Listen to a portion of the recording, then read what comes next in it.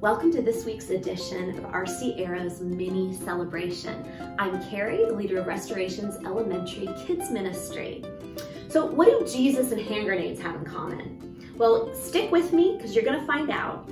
But first, have you ever wondered why we always end our prayers with, "In Jesus' name we pray, amen"? Like, why couldn't we say, "In Carrie's name we pray, amen"? Or better yet, "In Donald Trump's name we pray, amen"? Well, Jesus said in John 14:13, "You can ask for anything in my name and I will do it, so that the Son can bring glory to the Father." We get our prayers answered when we use and pray in the name of Jesus. But not just anybody can use his name. It's only those who belong to him. So just like when a woman marries a man, she takes his last name. When you make Jesus your Lord and your Savior, your Father God gives you the right to use the name of his Son, Jesus. And what a powerful name it is. The Bible says that God elevated Jesus to the place of highest honor and gave him the name above all other names, that at the name of Jesus, every knee should bow in heaven and on earth and under the earth, and every tongue declare that Jesus Christ is Lord, to the glory of God the Father. There is no greater name than Jesus. There is so much power in that name. But you know what? If you never say his name with your mouth or believe in the power of that name, you're never going to see his power work. I want to show you something. This is a hand grenade, and don't worry parents, there's actually no explosive material in this. It's totally empty. And a hand grenade is basically a weapon that a soldier would use in battle. So if a soldier were to take this safety pin here and pull it out, this safety lever would be released, and then the fuse inside of it would be lit. And in just a short time, it would explode and harm or destroy everything near it. So when a soldier removes this safety pin, he's got to throw this thing at his target and get it away from him before it explodes on himself. But wouldn't it be foolish if during an attack, a soldier just held a grenade in his hand, never removed the safety pin, never threw it? That would be so foolish, right?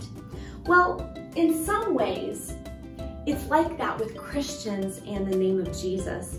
A lot of them don't ever speak and say his name with authority. And if they do say it, they don't really believe that anything is actually going to happen. It really is like holding onto a grenade and never removing that safety pin. We need to start using the power that God has given us in the name of Jesus. So when should you use the name of Jesus? Well, a good place to start is when you pray for other people. Now in Acts 3, John and Peter, two disciples of Jesus, were walking towards the temple gate, and they saw this beggar. He was lame. That meant he couldn't walk.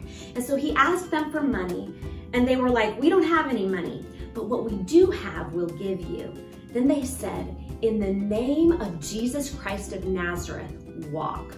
Well, immediately he was able to walk. He begins jumping and praising and worshiping God. And the people are, of course, amazed. And a little later, when Peter is explaining this miracle to the people, he says this: "That man was healed by the name of Jesus and faith in that name." You see, when you pray for someone who needs healing and you say, "Be healed in Jesus' name," and you actually believe in the power of that name, you're going to see healings. Another good time to use the name of Jesus is when you're afraid and you need peace. You can actually say, "Fear, go," in the name of Jesus, and peace come. And that fear can't stay. Did you know that demons and Satan are actually afraid of the name of Jesus? They are. My friend Jennifer told me that she heard a minister once say that we have more power in our little finger with the name of Jesus than Satan has in his entire kingdom. Now this week, some of you kids got the chance to use the name of Jesus when we had our prayer Zoom call, and we prayed for the COVID-19 patients here at Mosaic.